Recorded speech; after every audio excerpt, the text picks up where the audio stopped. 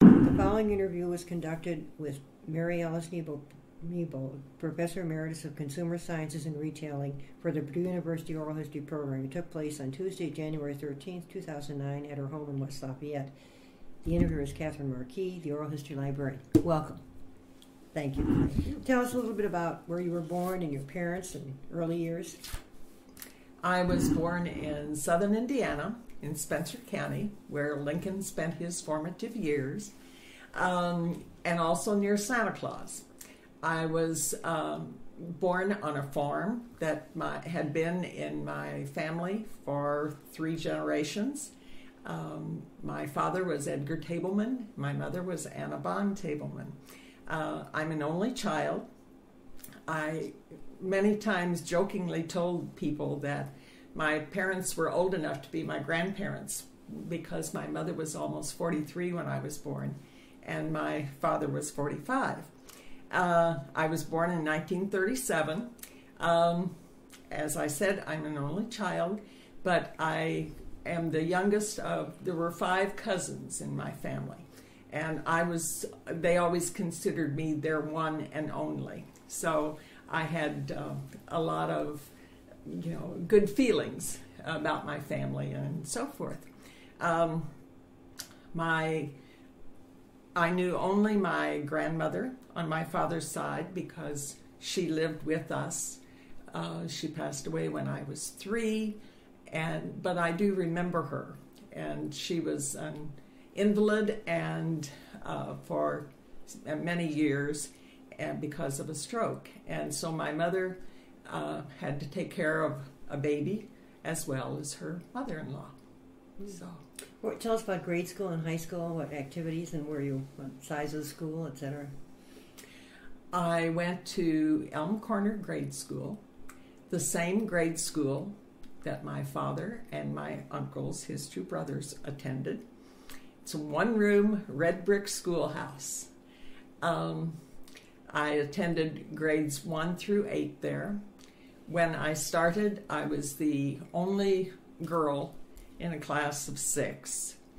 And it wasn't until I was in the 3rd grade that there were any girls in my class.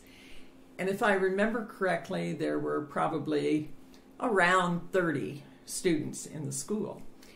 And one of the advantages of a 1-room grade school, in my opinion, is that when I finished my studies or my assignments, I could listen to the older classes and learn from them. I had 2 really good friends who were kind of like my sisters, older sisters. One was Billie June, and the other her sister Joanne. And Billie was, I guess, in 3 grades ahead of me, and Joanne was probably 5 grades ahead of me. But they had told me as a little kid about school and what went on in school. And so I was most anxious to begin school, begin 1st grade. And I can remember that my dad took me to the school, which was about a half mile from our house. I didn't even let him go on the grounds. I took off and ran and climbed up onto the porch underneath the bell and went into that schoolroom because I was so anxious to start school. My 1st grade, I rode with my teacher, with Miss Alberta, to Elm Corner. She lived in Lamar, which was the address for my home area. And she picked me up to take me to school. But then, going home in the afternoon, I had to ride the, quote, high school bus, driven by Raleigh Masterson. And there is one woman that I always consider her my,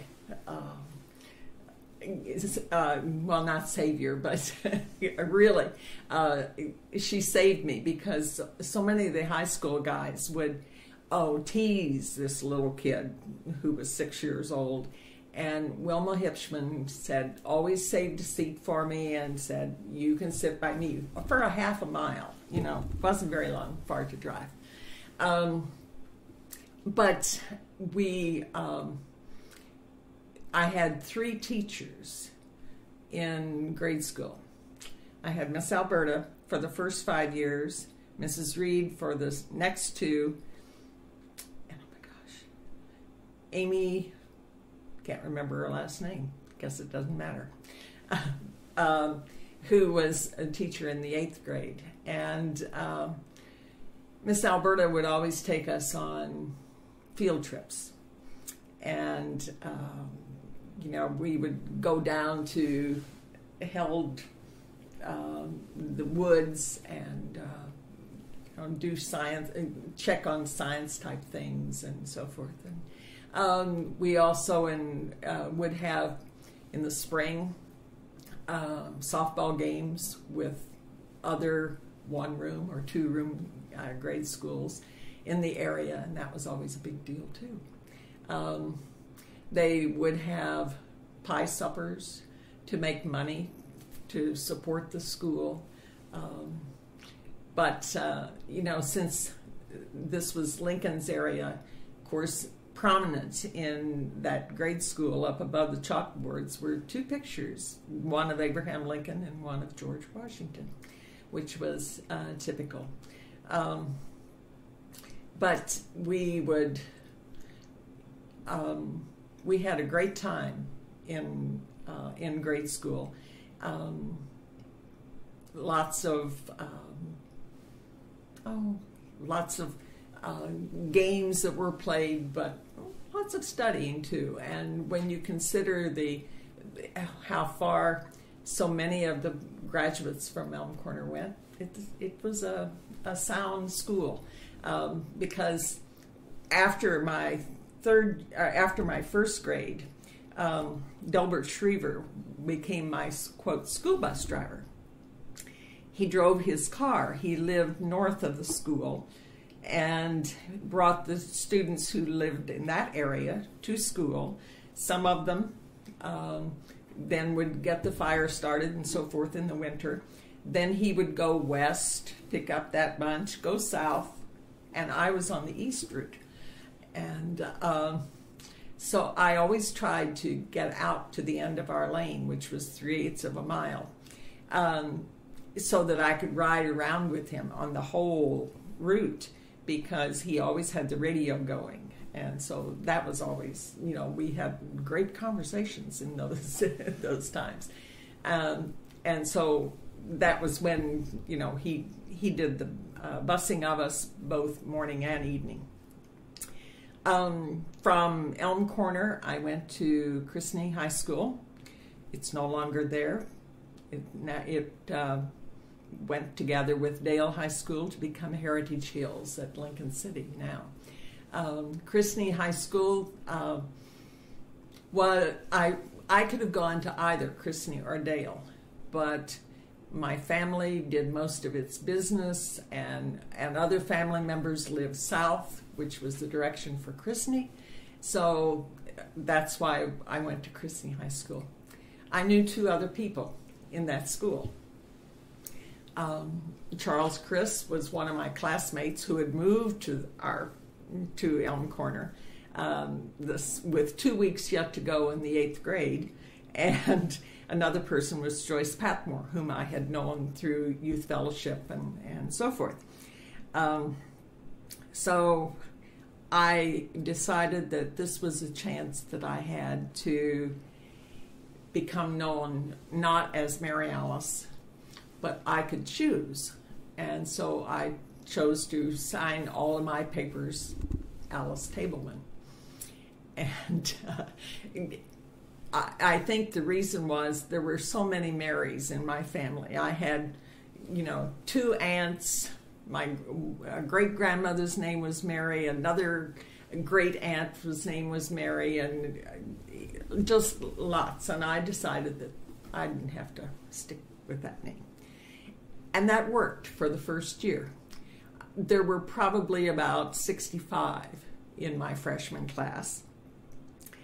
And my sophomore year, a friend who came to live with her mother, whom I knew from our little church and youth fellowship, moved to go there to Christian High School. And she knew me as Mary Alice.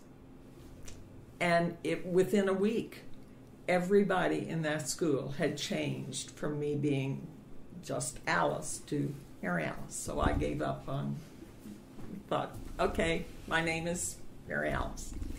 I had a home economics teacher who said that if I was going to go to Purdue University and major in home economics, that I had to take home economics all 4 years. And I said, no, I don't.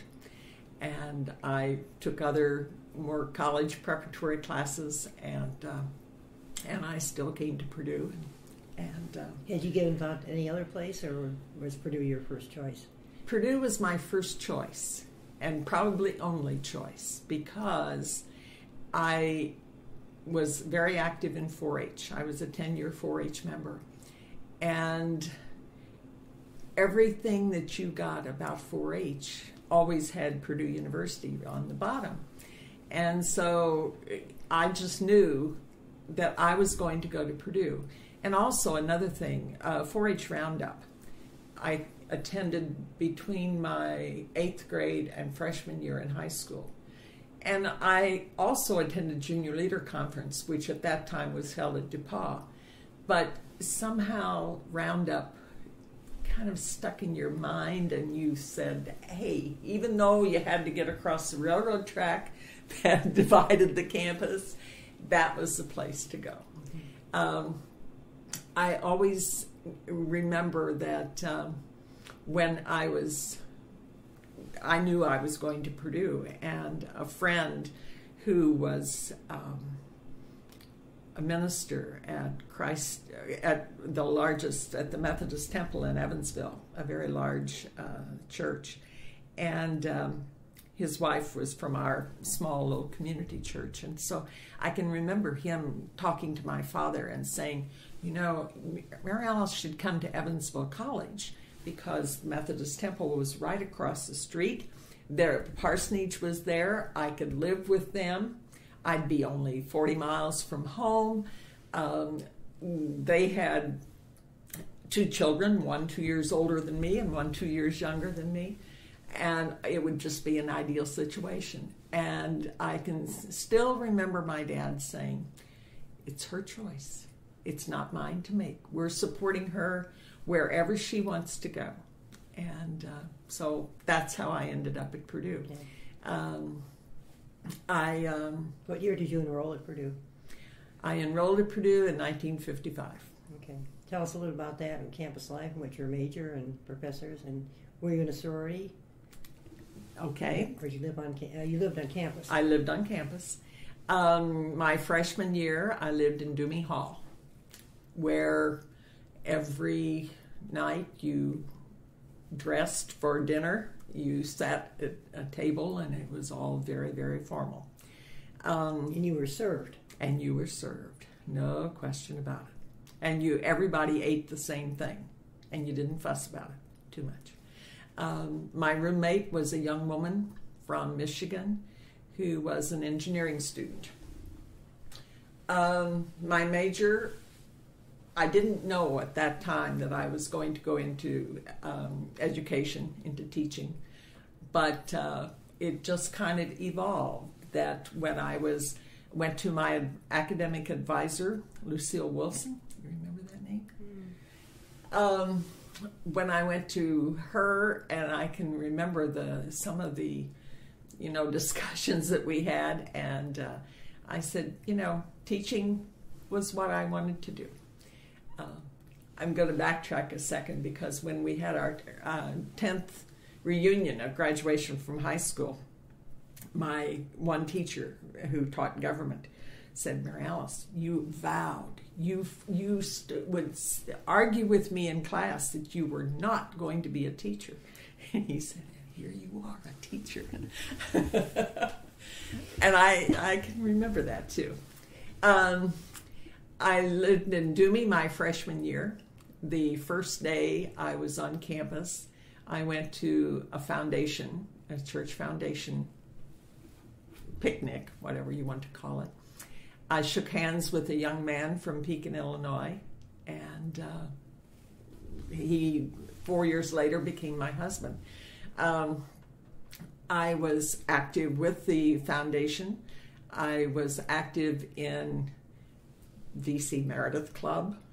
That's a name that is kind of, that club has, of course, has long not been non-existent. My sophomore year, I moved into Antwadale Co-op House because several of my friends encouraged me, and that was a great experience because you could maintain your independence while still being in a smaller group atmosphere. It also taught you some responsibilities that you wouldn't have had in other living situations, because I was foods manager, which meant that I had to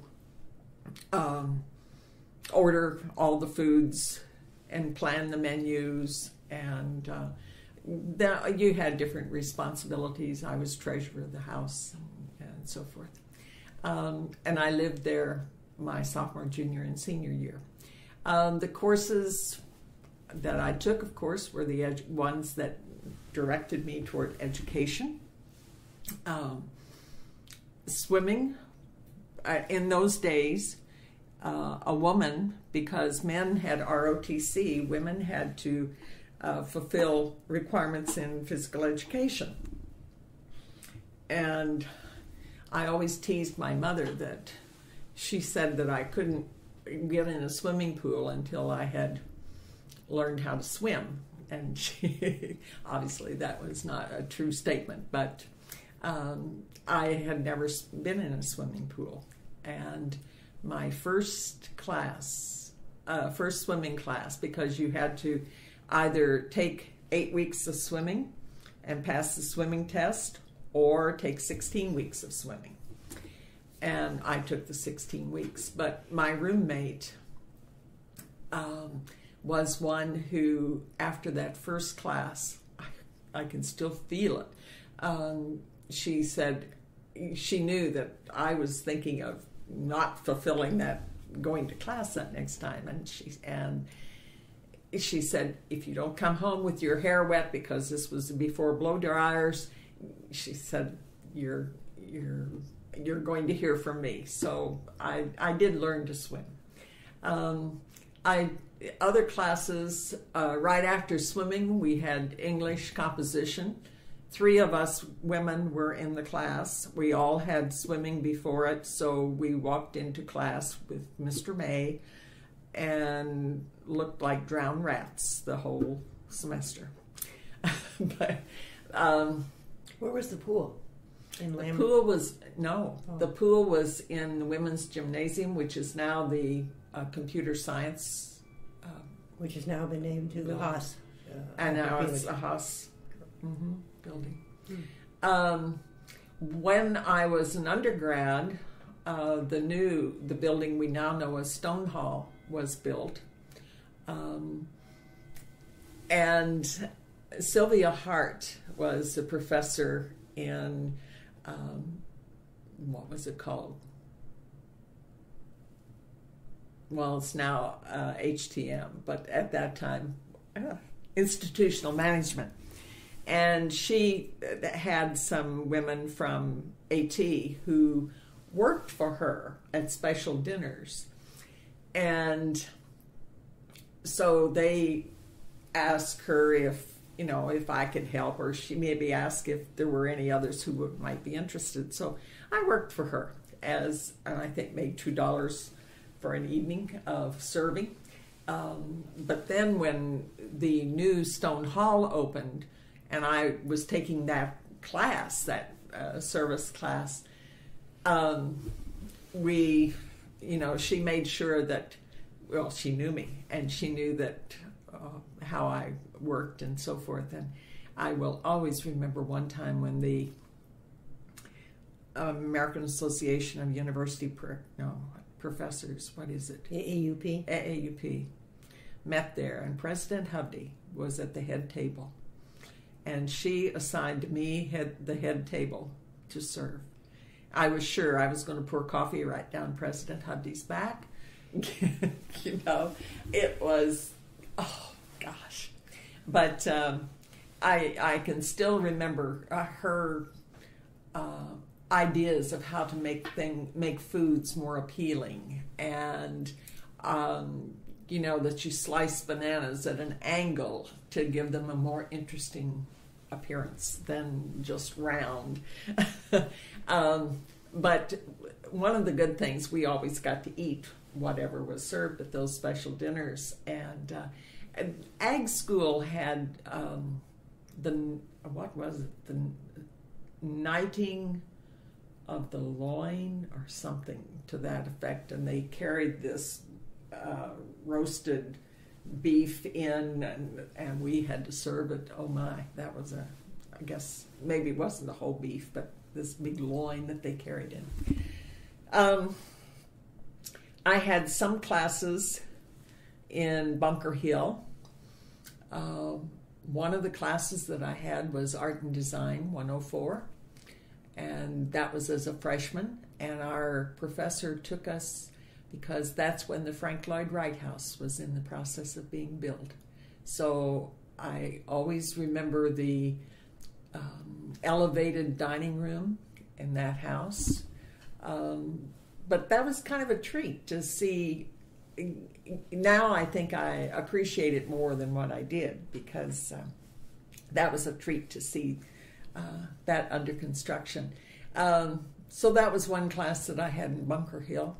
Another one was tailoring, because that was when Matthews Hall was being renovated, and so we had tailoring over in Bunker Hill. Jean Davis was my professor. Bunker Hill is, for the researchers, you clarify that. Bunker Hill, that was a building? Bunker Hill was originally a residence hall, and it was kind of the, not really Quonsets, but they were built kind of like an H, and they had dormitory rooms, and had been dormitory rooms, and then they had removed some of the walls and turned into classrooms and offices. C&T was, the offices were there. Mm-hmm. Can't remember. But Jean Davis was my professor in tailoring, and that's where I really learned. I had always enjoyed sewing, and so that's where I learned about that. I did my student teaching at Fort Wayne South Side, because coming from a small high school where there were 40 in my graduating class, I wanted to go to a city school, which I think probably is, it was kind of surprising, I'm sure, for some people, for some of the professors. Phyllis Slow was my mentor, and she was fantastic. And later, when I had her as a graduate student, I know she took me aside one day and said, Mary Alice, and that was when I was teaching elementary, she said, if you ever need a job, just let me know. And I know that there would have been no problem. I would have gotten an assignment because of her. Let's see, what else do I remember? Well, what about athletics? Did you attend athletic events too? I attended athletic events, not regularly. I didn't have season tickets. I attended basketball, football. The card section was a thrill to be part of, which at that time it was freshman. I remember walking around the stadium as a senior with my derby hat and my cane, and wearing my cords. In our house, the wearing of cords, or the hiding of the cords, was a big deal. I think I hid mine in a detergent box or something. Anyway, but that was a thrill. I also enjoyed convocations, whether it was varsity varieties, but also when the performing people came in. I remember I attended my first opera at Hall of Music. And that's one of the reasons that I feel very strongly now about giving to the Friends of Convocations, is because some of that money goes to help students who haven't maybe the foggiest idea about what a symphony is, or it can be all around you and you not be aware of it. Right, so, exactly. Let's see, what else did I do? I never participated in sports, but you were in the audience. I was in the audience. Attending. I loved the band. I still do, and I think that is one regret that I have, and that is that I didn't try out for the band, Purdue band, because that is such a special group. So. Yeah. Now, what year did you graduate? I graduated in 1959. Okay, and then what came next before you came to Purdue? Did you stay on? Oh, you mean before I came to Purdue? Did you stay on after graduation? I graduated on May 31st, 1959, and on June 7th, I was married. And my husband and I lived in Lafayette for 1 year. I taught at Monitor, which is now a halfway type facility. I taught junior high, home economics, science, and I had responsibility for the school lunch program, planning the menus. And today, or at Pura events, oh my gosh, what's Ruth's last name? Well, anyway, one of my cooks, one of my colleagues and cooks, comes to Pura events. I've lost it, what her name is though. But I taught, as I said, home economics. I taught science, 7th and 8th grade, and then the school lunch. I was also in charge of, I taught physical education, and I always remember one student after, I always participated with the kids in whatever activity we were doing in phys ed. And I always remember one time one student came up to me and she said, "Why are you different? The teacher before us sat on the bleachers and watched." And I said, "Well, that's not the way I like to do things." So, but it was kind of an interesting reaction. I always, one thing that stands out in my mind about Monitor is that they have the open fire escape stairs, or had, I should say. And one of my 7th graders had to help me down those steps because I've always had trouble with heights, and more so now. But at that time, even, gosh, walking down those open things, that was scary. William Francis was the, I thought maybe I'd remember Ruth's name if I remembered some other people. William Francis was our principal. I've lost it as to who it was. Later. And was your husband taking some classes at Purdue? Is that why you stayed on 1 year? He had gone to Purdue, obviously. He was majoring in chemical engineering. His health deteriorated, and so he dropped out of school. And he got a job because I was still here. He was a year older than I.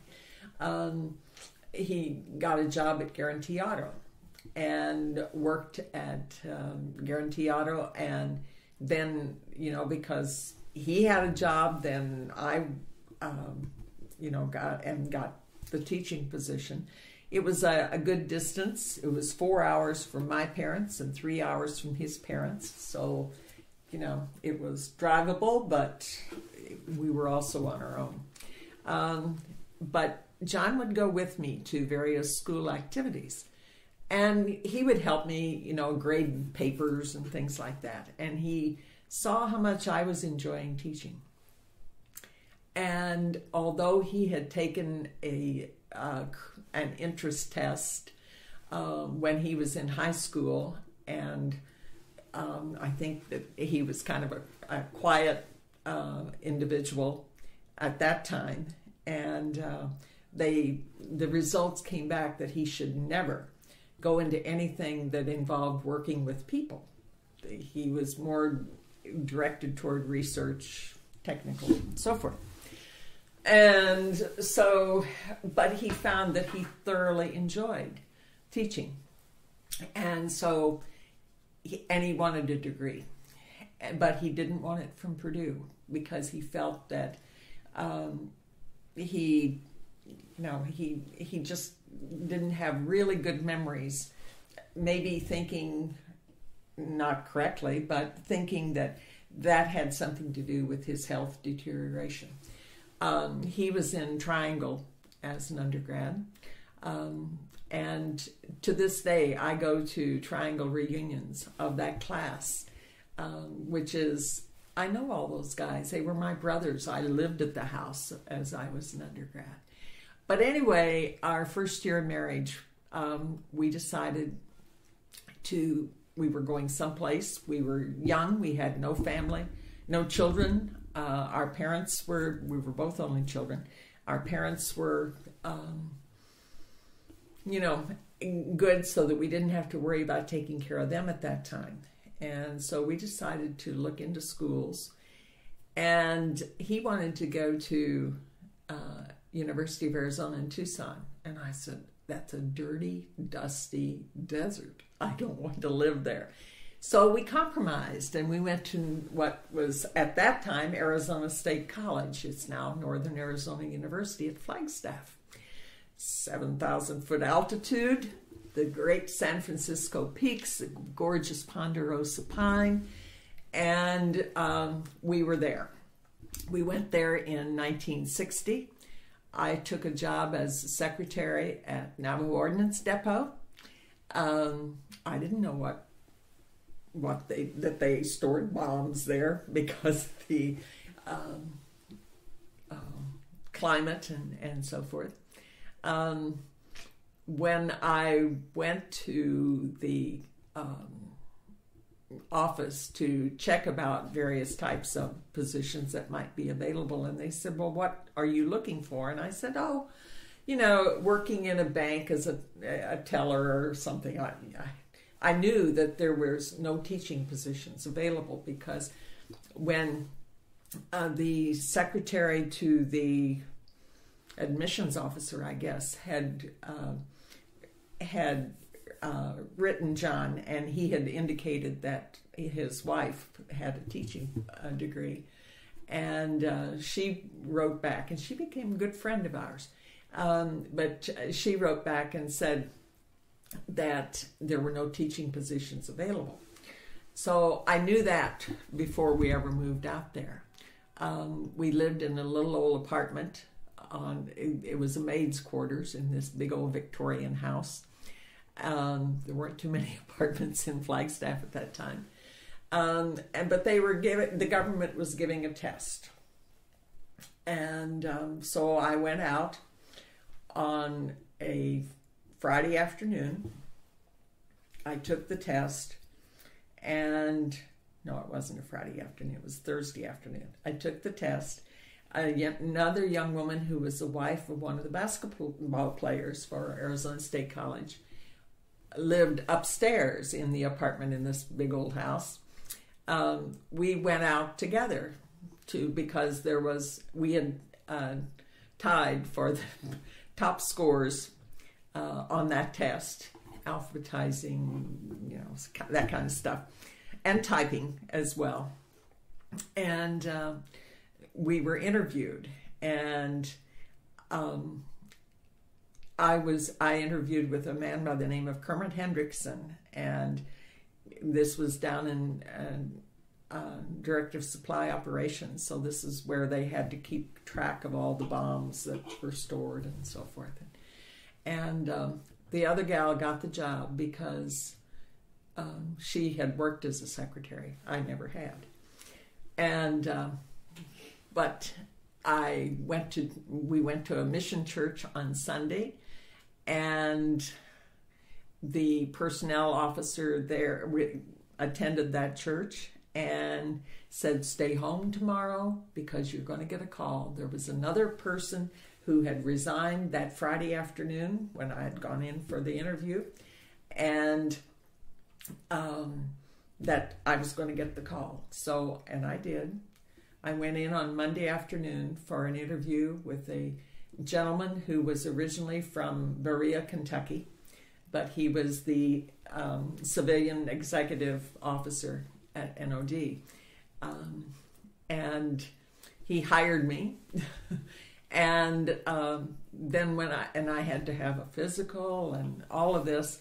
And when I went to work, I think I had one day in between. I started work on a Wednesday, and I walked into his office, and he informed me that he was loaning me out, that I was going to be loaned out to procurement. I didn't know what procurement meant. My father-in-law was a,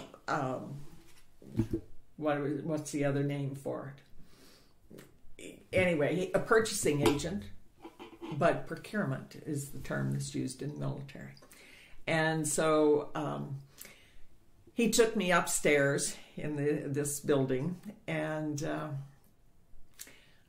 man who was going to be my supervisor was busy at the time, but the colonel, the commanding officer of the whole base, was up there talking to another of my supervisors, and I looked at the nameplate on the man's desk who was going to be my supervisor, and I told the gentleman that took me up there, right now I've lost his name too, Mr. Fugit.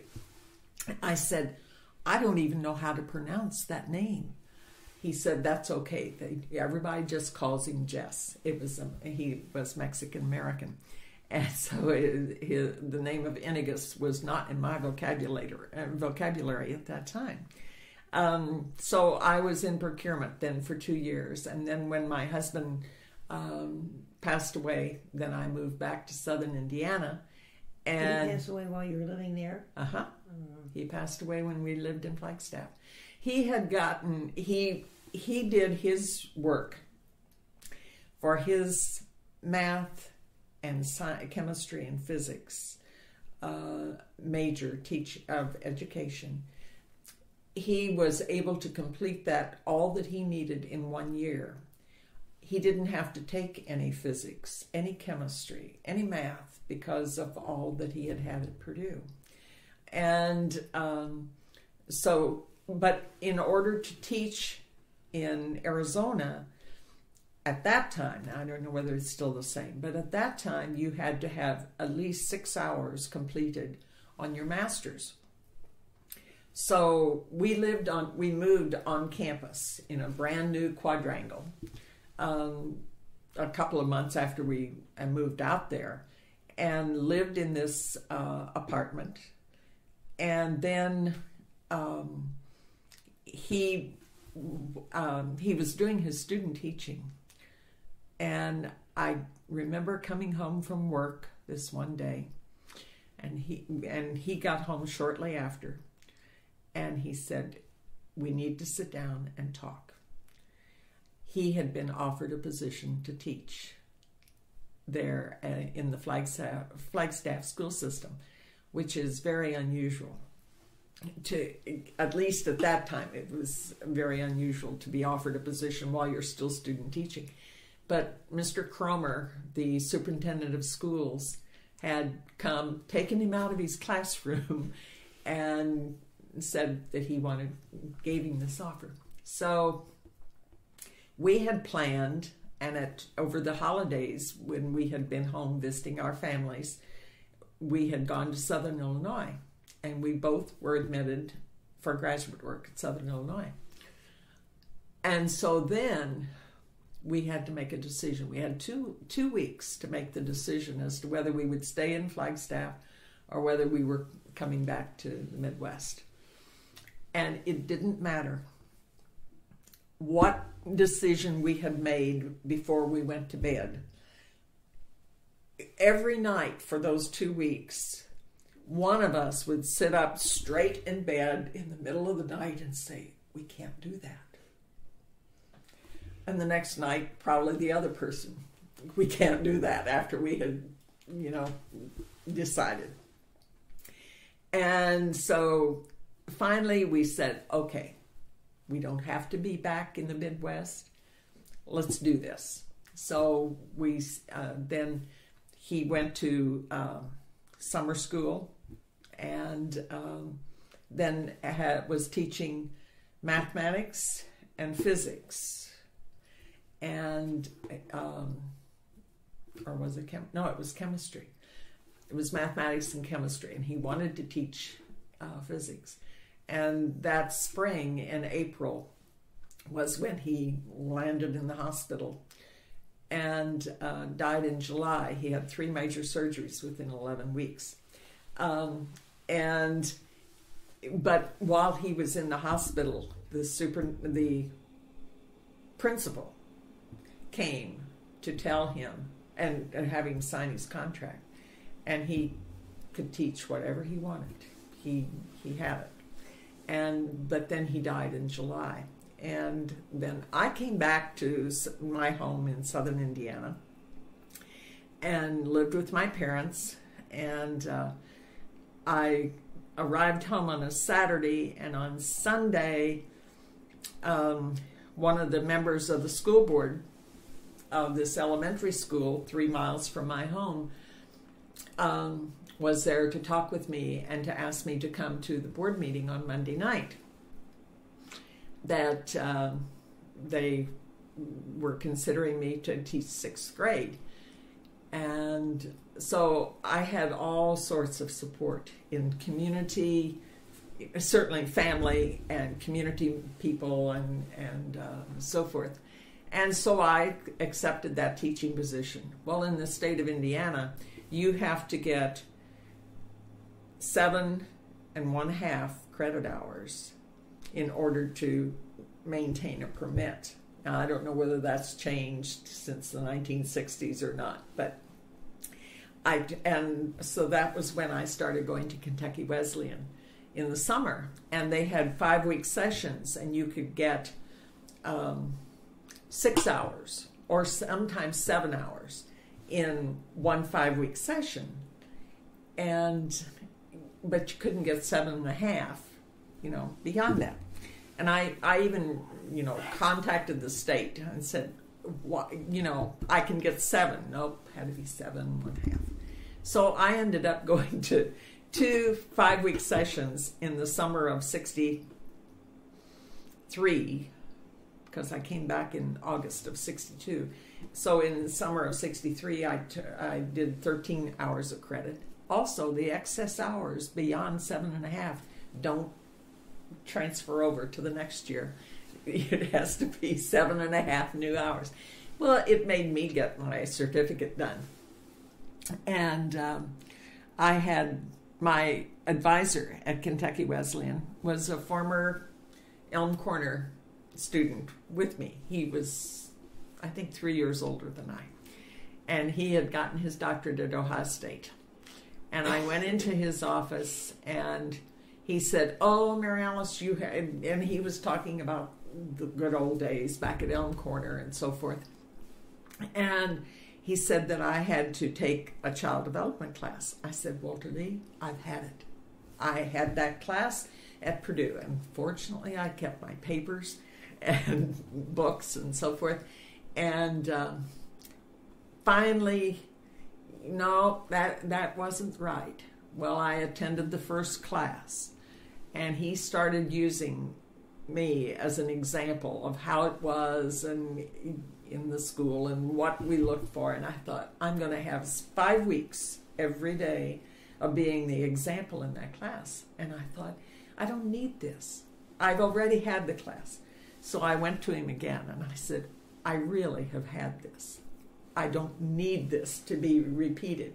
And so he let me off the hook. So I didn't have to. Let me think. So I got my elementary certificate. I taught 6th grade, and I taught home economics to the 7th and 8th graders.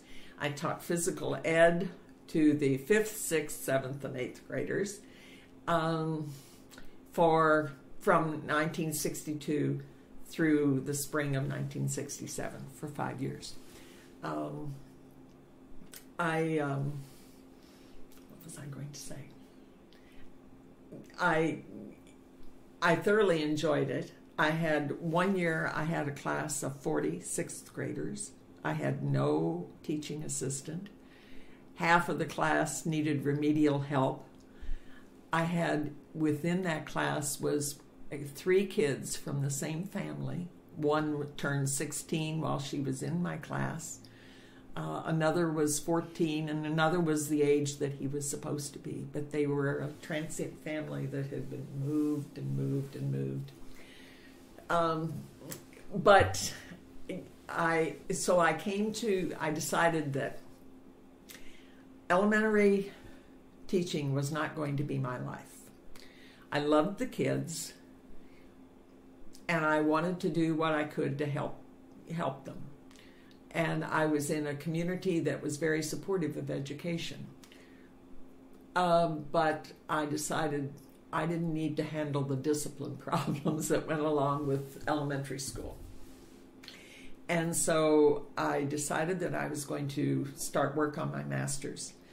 And I knew I wanted to come back to Purdue. And I did so. I registered the first time for summer school with Dean Vail because the head of the department, it was Jean Davis at the time, and she was in Chicago the day I came up. So I worked with with Dean Vail, and she said, I thought I was going to take 2 classes, 3 hours of credit each, which is what Jean Davis had suggested to me in our conversations. And I will never forget Dean Vail sitting on the other side of that big old desk, kind of, and this tiny little lady, but very strong lady, said, "Why are you wasting your time? Do you have family here that you are responsible for?" "No." "Are you commuting?" "No, I was living at Young Grad House." Well, there was no sense in wasting my time. I should take 9 hours of credit. I didn't know what I was getting into, but I did it, and I did it for 2 summers. And the next summer, I came up to register for class, and that's when Peggy Conti was the new head who had come in that year. And she wanted me to come for a regular, fall, spring session. And so I did that. I contacted my superintendent of schools and made an appointment to go in and to tell him what I was going to do, that I was going to come back to grad school in the regular semester. And I walked into his office, and he said, "You're here to tell me that you're going back to work on your graduate work." To this day, I do not know how he knew about that, because no one in the area had heard it from me. The only thing that I can think of is that Peggy called for verification, for whatever. But anyway, and I assured him that was the reason I was there. And so then I came back to Purdue in the fall of '67 because I had teaching experience. Graduate students weren't supposed to teach the first year. at least certainly not the first semester, but because I had teaching experience, they put me right in the classroom along with my classes. I graduated in 68. In February, I was leaving in the afternoon for an interview at Berea College in Kentucky, and Peggy came to me. My major professor, of course, had told her that I had this interview set up, and I met her in the cafeteria, and she said, "Mary Alice, we have to talk before you leave." So we conversed right there in the cafeteria, and she offered me a position. And I said, "But I have to go on this interview." She said, "Yes," because she didn't know how much she could offer me, anything like that, but she wanted me to stay on. And so I went to Kentucky. I interviewed to Berea. I interviewed with the president. The vice president took me around. Of course, it's a small little campus. And I remember that the president, as I sat in one of the rockers that's made by the student craftsman, said, "How do you feel about working with students who have to work X number of hours while they're in school?" And I said, "That's no problem to me. I was raised on a farm. I lived in a co-op house. That wasn't any problem." And so then I came back and I was hired I had a job offer before I left campus at Berea that day too. So, but then, and it was spring break, maybe it was in March, I don't remember. And so then I had contact with Peggy and I was hired for here. And the department was? Clothing and textiles. And I taught the beginning clothing construction class and the sociological aspects of clothing. The second year that I taught, I was made director of the undergraduate textiles class. And I also taught tailoring, not the lecture part, but the lab part. And it was always interesting because in 1977, I think it was, Fern Rennebaum was then head of the department, and she called me into her office and said, "Mary Alice, Dean Compton wants you to come over to administration and be in academic advising." And my mother was in the hospital at that time, and I was going home. It was on a Friday afternoon, and I was going home, and I talked to myself all 4 hours going home. My mother was not in a state that she could help me think through this, so I thought it through myself as to whether I wanted to accept giving up teaching, because I absolutely love teaching, and I loved the interaction with the students. And so I decided that it was an opportunity that I was being given. And so I accepted, and then in 78, I think it was 78, I've lost track of the time. Hold on. 77 was when I went over then as academic counselor in CFS. And what were some of your duties and responsibilities in your interaction with the students? Mainly in talking with students about the opportunities available in the school, in the majors, trying to help students match their strengths with various programs within the school. I was also responsible for the auditing of all the graduate records, and let's see, mainly that was it.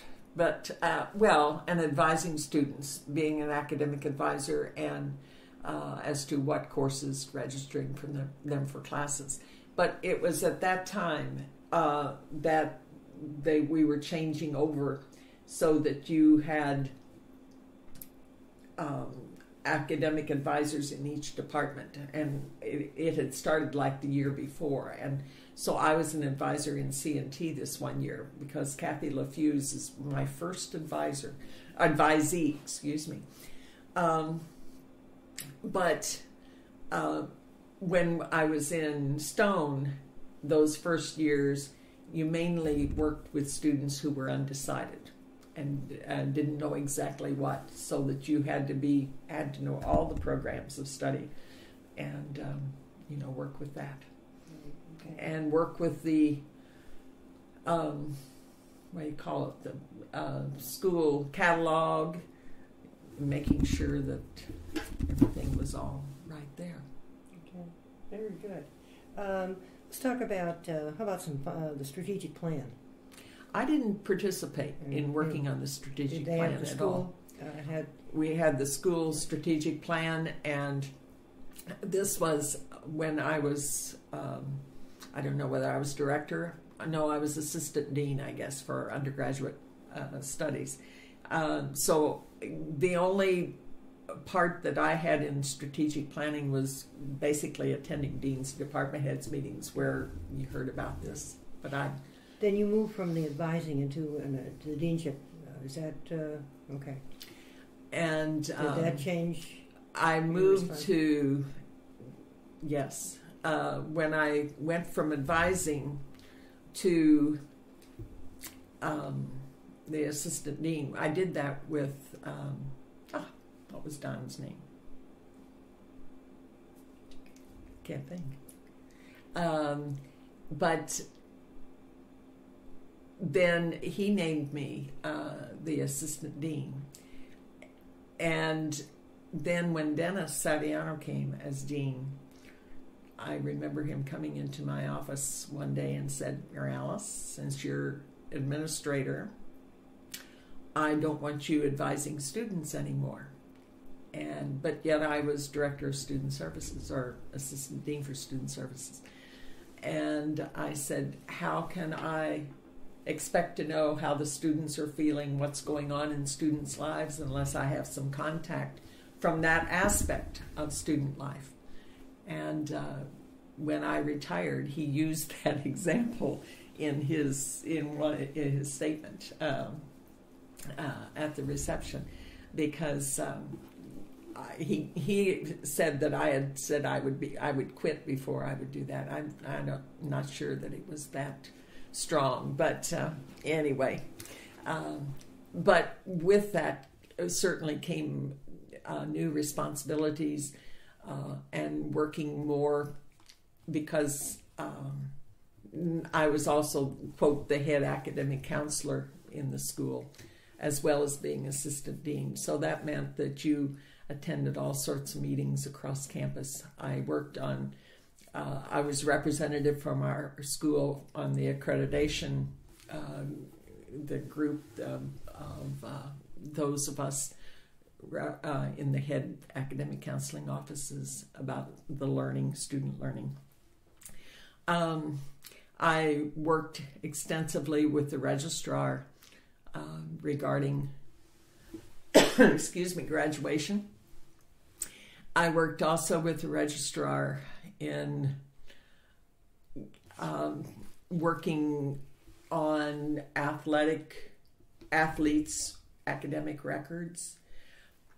And that was one that always put a feel of fear in me, because I thought, if I make a mistake as to how many hours the student has toward a degree, but they assured me that, you know, there were others that were looking at it too, but it was a big responsibility.